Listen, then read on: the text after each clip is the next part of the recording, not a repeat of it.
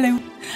So I know there wasn't a big break between the previous presentation and this one, but time is limited and we're going to get started. So my name is Shira Atkinson. I'm the Scholarly Communications and Distance Learning Librarian here at Fordham, and I'm interested in copyright from a lot of the author's point of view perspective and how to maintain your rights when you publish. Hello, everyone. My name is John D'Angelo, Head of Access and Circulation over at the Walsh Library. Many of you know me from my time also here at Lincoln Center. I've been working with reserves for about 14 years. So my interest in copyright is pretty much on a very basic day-to-day level.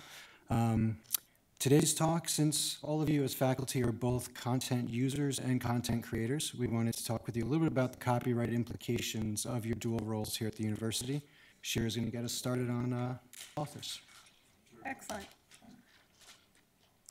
So first of all, we thought we'd talk about what copyright is in the first place, and what it is truly a bouquet of rights for you to access and use. It refers to your right to reuse an item, to edit it, to use it for commercial value, to disseminate it to other people, and a host of other rights and responsibilities, depending on whether or not you're the creator or whether or not you're the user of a work. I really love today's theme of Faculty Technology Day, digital citizenship, because it really does correspond to copyright in many ways, and in two ways in particular: rights and responsibilities as well as law. Today we're going to focus really on the rights and responsibilities aspect of it for a couple of reasons. One is because copyright is actually it's written in kind of vague language and can be interpreted in different ways. So what that means for you is that you have to be conscious of whatever restrictions exist on using or creating work. And you have to think about who has the right to it, and it's really incumbent upon you to be cautious and to be really proactive in how you use the work responsibly. Digital law, we are not going to touch on because we are not lawyers. There are different questions that you would ask a librarian over a lawyer. And because, like John said, he's been working with copyright issues for 14 years, I've been working with it for somewhat less than that, but we still see copyright issues come up all the time, whether it be what items you can put in your digital repository, or what items can you cite and how should you cite it in your papers. However, we are in no position to interpret or apply the law. If you ever find yourself in that position, then a lawyer is who you should be talking to. Okay, so open access, public domain, Creative Commons. Open access is this idea that information should be made freely accessible with as few barriers as possible to accessing the information. It's really great. It breaks down barriers. It means that your work is more easily findable. It means that your work, by the same token, is also more easily citable. People are able to find it more. They're able to use it more. So that can have a really great impact on how many people see and use your work. And a lot of organizations, universities worldwide have actually mandated open access in some shape or form. I happen to find this really interesting because I think open access is really important for the information landscape and to make people knowledgeable and empowered. And the ROR map, the Registry of Open Access Repository Mandates and Policies, has some really great information. Not all of them are truly mandates. Some of them are more guidelines, but if you're interested in that, I recommend checking it out.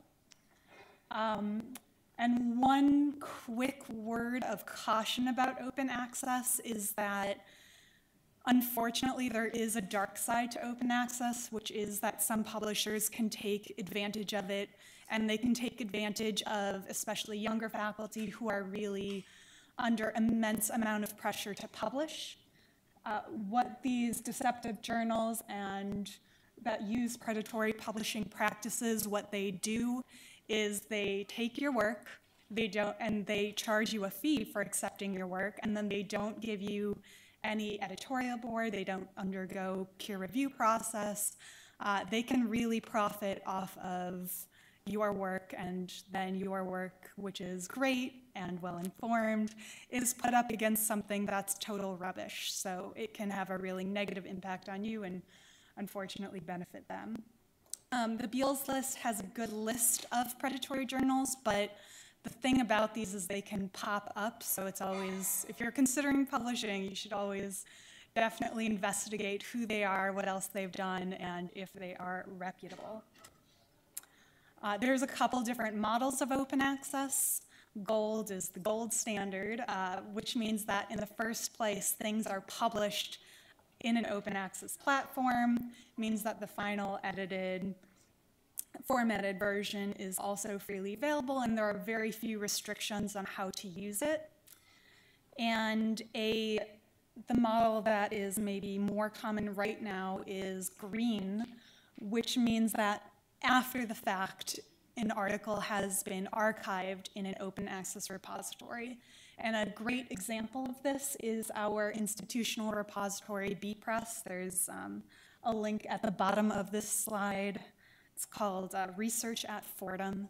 And what it does is it can take work that you have published in other journals, depending, and makes them freely, openly available through our repository. Again, very few restrictions on how it's used, and can make your work more readily available worldwide. So a lot of faculty wonder, well, can I actually use this? Is the journal I publish in, are they going to allow it? Am I violating copyright by putting my article that I've published in such and such a journal in the repository? And that depends on the journal in which you publish. And the best tool to find out whether or not it's okay is this website called Sherpa Romeo. Very easy to use.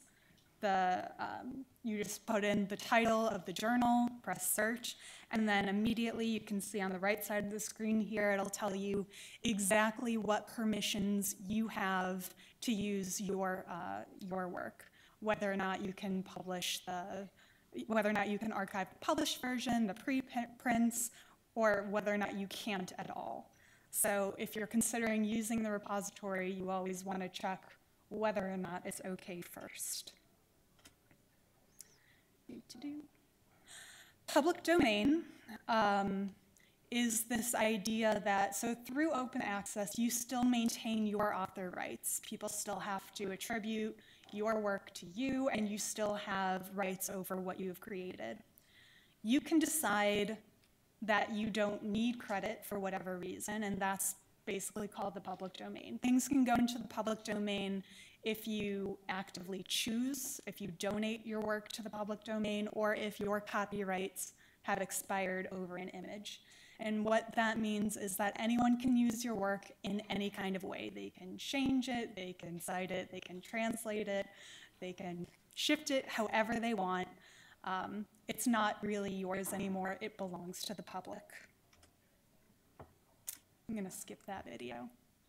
But Creative Commons is a different way of maintaining your rights and of maintaining a really granular level of understanding about how your work is allowed to be used and reused by other people. It is a type of copyright license that allows generally information to be shared very easily, very readily online, and it's much less restrictive because you can decide to selectively give away some rights, keep other rights, but you are still very much in control of how your work is being used, and you still get to decide what you are and are not going to allow. It just creates a lot of transparency and a lot of control. So there are actually 7 kinds of Creative Commons licenses, but one of them is CCO, and it means the public domain, so I didn't include that one. Otherwise, there are 6 different licenses, and they refer to whether or not you want to allow adaptations of your work, and whether or not you want to allow your work to be used in commercial ventures. So there's a ton of information online, including a really neat tool for how to select the correct license for your work and what you want, which rights you want to protect for yourself from the links right there. So, as I mentioned earlier, as the scholarly communications librarian, one of my interests is understanding author rights in the first place, and secondly, ensuring that you're aware and that you maintain the rights that you deserve to hold on to. You know, you went through the effort of creating a journal and getting it through the peer review process. That means that you should be able to maintain certain rights over how your work is used and reused.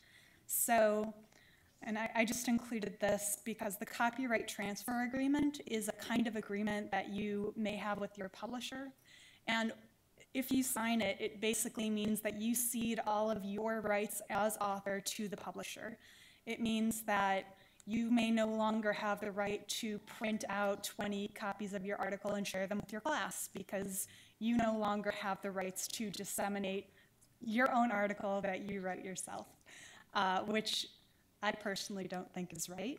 So, and a lot of other organizations happen to agree with me. There are a lot of addendums that exist. This is just a sampling, and you can look at them, and then you can go back to the publisher and say, actually, you know, I want to maintain control over my rights as author, and you can work it out. And there's also a great article called Authors Keep Your Copyrights, You Earned Them, from the Authors Guild, just from 2 years ago, that if this is a topic that's interesting to you, I recommend checking out.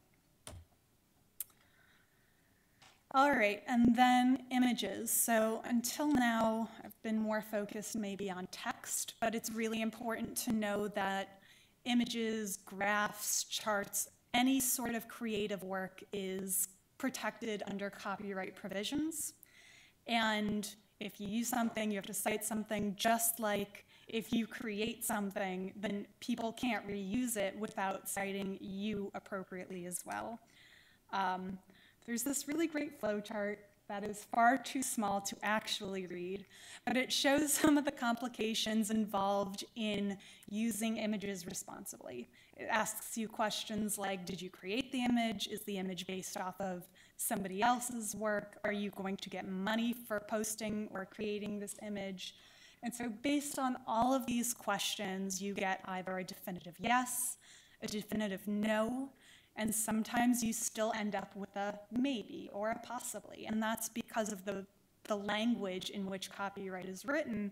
It really is vague. So again, it is your responsibility as a user and creator of information to sometimes err on the side of caution, to always ask for permissions when you're not sure, to do whatever you can do to make sure that people's intellectual property is being respected, and to make sure that you are using information in an appropriate way. So here are just a select few databases that have images that are either all in the public domain or they're freely usable. Some of them do require citation, but a lot of these have some good options.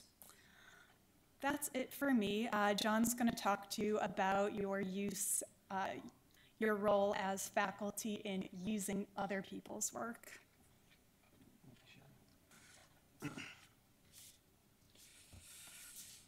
Okay.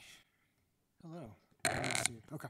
So far we've really pretty much focused on your faculty work as authors. I'm going to flip the script. We're going to talk a little bit about your role as instructors.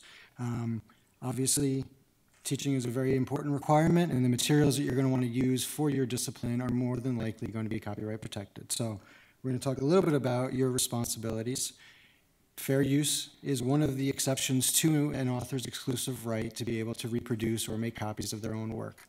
We here at Fordham, both in the libraries and as a university, we rely on fair use to be able to do these reproductions. So for instance, putting materials up online through a course management system or through an electronic reserves platform, we rely on fair use. We don't pay permissions. We don't have a budget for that. What we really do is, it's for teaching. It's a small portion. It can go on reserve.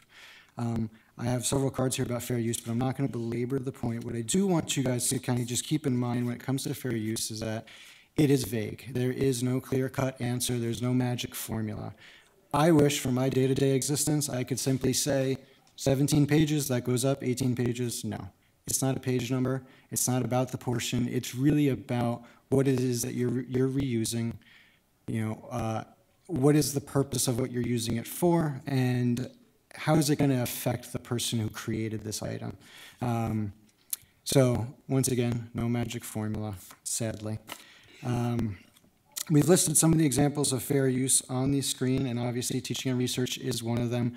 The work that I do, the work that my department does, focuses on two areas of teaching and research. So we're going to go a little bit more into detail with that. Before we do that, one of the requirements, there are a bunch of conditions that allow for fair use, and one of these is ensuring that we put a copyright notice on every library technology that you might use, on every scan that we create. So for those of you who have used our Aries platform, you will see that when you open up an article you gave us, the first page actually says Notice of Copyright. If you use our book scan technology inside the library, you will see this click, I agree to the copyright notice that is available on that, all of our photocopiers, anything with the library. If you're using a copyrighted work, there will be a copyright notice included. It's one of the conditions that we've kind of gone ahead and taken care of for our faculty and students. So when it comes to course reserves, obviously I'm coming from a very reserved perspective here. You can kind of see what's happened over the last 20 to 25 years. We went from having physical materials and photocopiers to course packs, which the students ended up paying an exorbitant amount of money to buy, and to now we use electronic reserves platforms and CMS systems. Currently we're using Aries. Those of you who are familiar with Aries, it actually gives us a little bit more level of control as to what's going into our system and what's available to our students.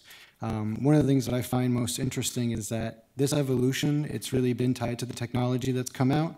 It's also made it a lot easier for all of you to get your coursework or get your course readings gathered and provided to your students in a much simpler fashion than waiting for myself or my colleagues to file through, a cabinet of photocopies. When it comes to electronic reserves, you as faculty do have certain rights. One of the important things is that though a copyright owner can make their own reproductions, and they have the exclusive right to do that, as instructors, you have the right to do it for your classroom teaching. So fair use is one of the things that allows you to do this. You can also take a copyrighted work and be able to do in-class performances and displays. That means basically showing a film in class or playing a musical in class. If it's during your classroom session, it's allowable.